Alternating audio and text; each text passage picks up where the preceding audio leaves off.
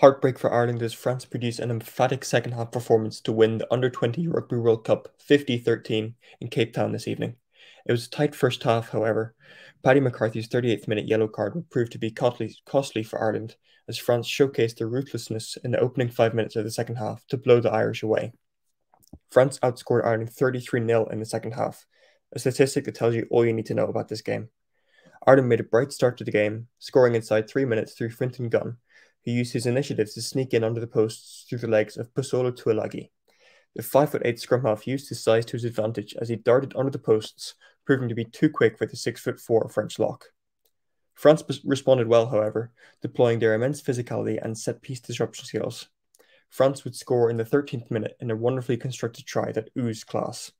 Inside centre Paul Costas gathered the ball on the halfway line and used his electric feet to dance towards the touchline, dismissing the desperate Irish defenders before producing a sumptuous offload to his winger Leo Duret, who powered through Henry McAlaren, before offloading to scrum half Jeannot, who eventually offloaded to Mathis Ferte, who had an easy finish in the end. It was a brilliant team try from France, who showed that they are much more than just the sheer power and size of their pack. In the 30th minute, Ireland scored an excellent pick-and-go try through John Devine.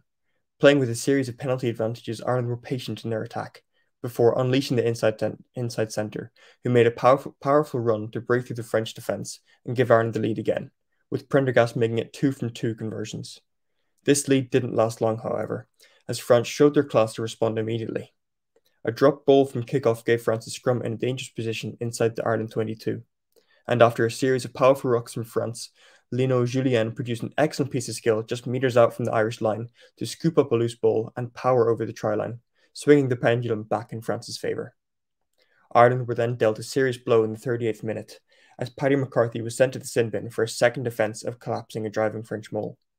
The French would then make a blistering start to the second half, making the most of their man advantage as they scored a try through Pierre Jouvin inside 1 minute. Earning a penalty at the start of the half, France kicked to the corner, opting to utilise their monstrous mole from just 5 metres out. After a perfect throw, the hooker then collected the ball at the back of the line out as France romped over the try line with ease. France are over the try line just 3 minutes later, blitzing the Irish defence. After a brilliant turnover, scrum half Baptiste Jeannot then produced an excellent kick that found acres of space in the Irish backfield, and despite Nicholson collecting it well, he was met by a wave of French players in what was an excellent chase.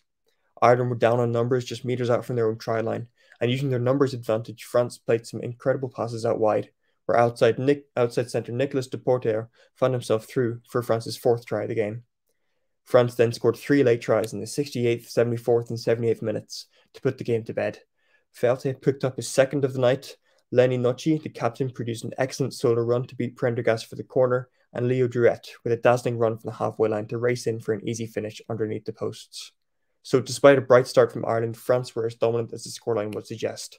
As well as profiting from a 10-minute sin bin period, France's defence was immense throughout the entire game, suffocating the Irish attack, who were unable to gain an inch at times. The French pack were able to completely disrupt the Irish set piece, something which is so pivotal to this Irish team. Meanwhile, the French backs were electric on the counter, often producing excellent hands and quick feet to dance away from the Irish, who were chasing shadows for large swathes of the game. Full time in Cape Town, Ireland 14, France 50.